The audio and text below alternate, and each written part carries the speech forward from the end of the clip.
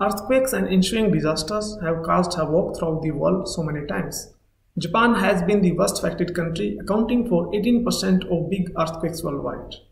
According to various estimates, Japan lost approximately 1 trillion yen yearly in damages due to disaster in the past decade. These losses are often overshadowed by the resulting socio-economic losses, which are much more severe and long-lasting. As an example, thousands of people still remain displaced due to the Great East Japan earthquake of 2011. Therefore, it is imperative to consider socio-economic impacts while formulating disaster recovery plans.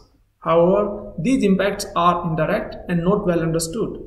We would like to know which infrastructure damages are the most critical, which industries will suffer losses, and by how much and until when.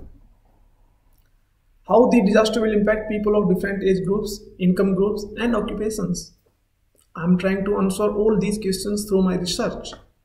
As you know, economic activities are heavily dependent on infrastructure components like buildings, power plants, electricity network, water and sewage network, and road networks.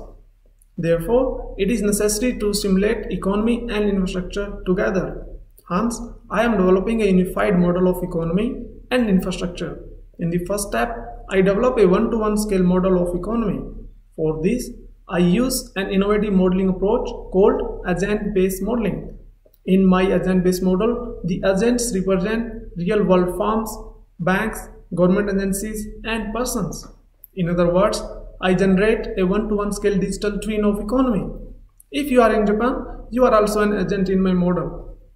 In order to simulate millions of entities and save simulation time, I use supercomputing technologies. Using a supercomputer like Fugaku, I can simulate one economic cycle of all 130 million economic entities of Japan just within a minute.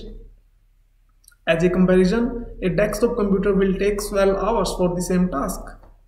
In the second step, I integrate the economic model with an earthquake simulator, which can simulate large-scale earthquake ground motion and its impact on buildings and other infrastructure components.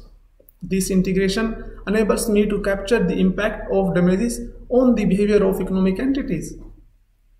Once fully developed, my unified model will be an invaluable asset for the disaster mitigating agencies. It will enable us to quickly estimate economic impacts of a disaster. We will be able to compare recovery plans for their short and long-term economic performance and choose an optimal plan for faster and complete recovery of economy and infrastructure. Thank you.